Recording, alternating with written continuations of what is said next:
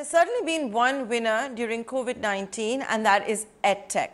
My next guest is in the business of EdTech, but she feels very passionately about subjects that people don't talk about. We talk about the successes of EdTech, but what about the challenges that are being faced? For example, how many people can actually afford e-learning for their children at a time when we have seen salaries being cut, jobs being cut?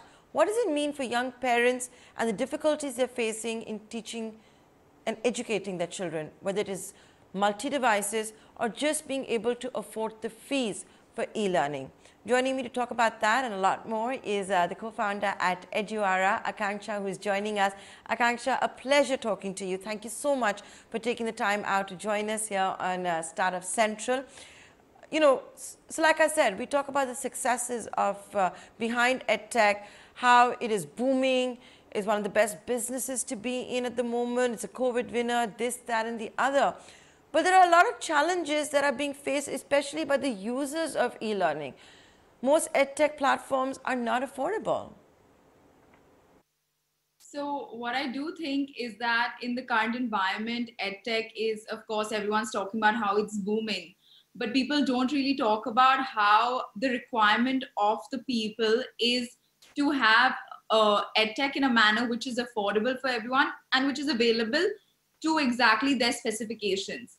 So when it comes to EdTech, we have to realize that technology is an enabler and it's about reaching as many households as possible. And that's what technology lets us do.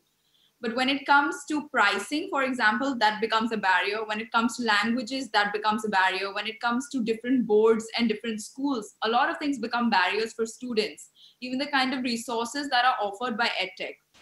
So I think it's very important to remember that education should be thought of as a right and not as a privilege.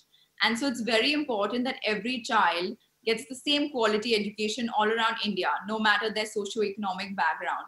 And that's why Eduauraa is offering education to students all around India at a price of $9.99 a year. And along with all of this, we also offer education in English and Hindi so that people all around India can access to their education very easily. And it's not only for people in big towns or in the metro cities, because those are the people who already have access to good quality education. So when it comes to tech, we need to talk about how to reach people who, because of their circumstances, don't get that access very easily. And before, as you spoke about, there's COVID going on, there's a pandemic going on around the world because of cost cutting. A lot of people are being laid off work. A lot of parents are losing their jobs. And while education is something that everyone prioritizes so much and people go above and beyond for their children, just to educate them, it's very disheartening as a parent when you cannot afford to give your child the best. Today on the cover of Times of India, there was an article about how many parents around India have lost jobs because of which they have to shift their kids out of English medium or private schools and shift them to government schools. And as a parent, I'm sure that must be heartbreaking. And at a time like this, I think the most important thing is to give one platform to everyone in India where they can get the same quality of education, which has actually been curated by teachers from the top 10 schools in India. So even if parents are burdened on their pocket and even if there are bad circumstances around them, no one should ever feel like their child is losing out on something as important as education. And so everyone should be provided with that. I take your point. I take all of them, and let's take them one by one. You're doing it in English, Hindi, you're charging 999 rupees, you're going to smaller towns. Akanksha, when you do this, can I ask you how you're making education more affordable? Because the entry point, unfortunately, for quality education is expensive, whether it is the syllabi, whether it is the teachers. How are you making it affordable? So the entire idea started off when me and my sister one day were talking about how in today's day and age, everything's available on OTT platforms. And how you get like a library of movies and TV shows all in the price of 99 rupees a month, or say 999 rupees a year. And you get everything that you need at the click of a button all in one place.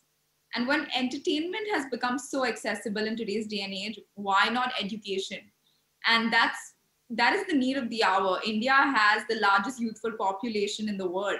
And if you can provide Indians quality education at the right price, I think that's something that can make everyone win, and it can really bridge the gap between India.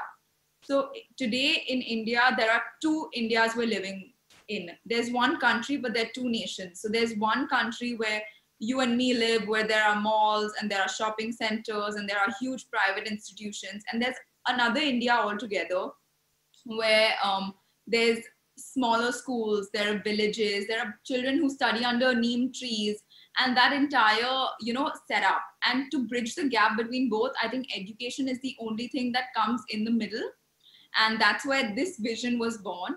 And to make this vision a reality, we had to work very hard to change people's mindsets. So a lot of people thought that how can you provide a high end quality product for an affordable price? So that was a very big battle we had to deal with, to convince people that to focus on our vision and to make it a reality, we have to make sure that the quality of the education provided is at the top level and at the top grade. So if you look at the kind of work we're doing, there are Hollywood style animations that explain the videos to the students. There are other supplements, which are like, there are ebooks, which are kind of like revision guides. There are test papers, which have multiple choice questions and which have, long and short questions. There are past papers, which people normally buy at like, the local store, but it's all available to you. And there are also mind maps. So that was basically our vision. And to make it a reality, I think the most important thing was to have a team we put together who understood that this is the need of the hour and this is what will really bring about a change to India. So the passion behind the project was very important. No, but Akanksha, you're trying to do this mind-blowing stuff. And like I said, go into the smaller towns, you're charging 999 rupees a month. If I divide that it's by 12, you're basically charging 83 rupees and 25 paise a month. 83 rupees and 25 paise a month for children's education. Once again, are you making any money from this? Because it has to be sustainable for you to continue this great cause of educating Bharat. So once again, I'm going to ask you that when you're doing this amazing stuff and you're trying to use Hollywood style animation and this, that and the other, how are you doing it for 83 rupees 25 paise a month? See, the same way, like I can ask an OTT platform how they're doing it, right? They have movies that go out for crores and crores of rupees that they buy, and then they put it on their platform, and it's for everyone in India to watch at the same pricing. So when it came to us, it would be very easy to start a charity or an NGO which provided a lot of kids education, but we had to go and look at a self-sustaining model so that we could go ahead with it, in the years to come. So there is a 999 plan, which is for videos, and it's for the Z5 subscription.